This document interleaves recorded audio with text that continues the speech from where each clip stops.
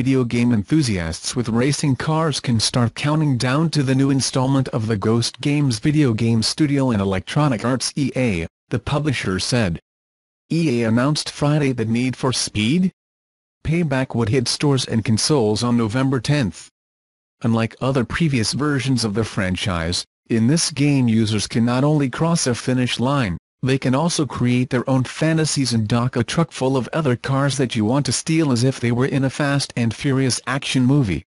And, of course, players can still customize their vehicles to get the most optimized car for their adventures in the underworld.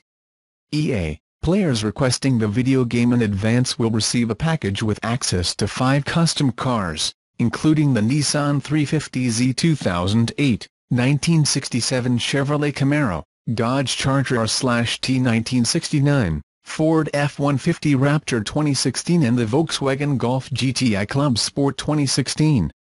In addition, users can purchase the deluxe package to receive access to the game 3 days before its launch, to be able to personalize its plate and receive discounts on its purchases within the game. This access differs from the 10 hours that EA Access subscribers receive. These users will also get 10% discount on the video game. Need for Speed Payback will be released on November 10 for Xbox One, PlayStation 4 and the Origin system for PC.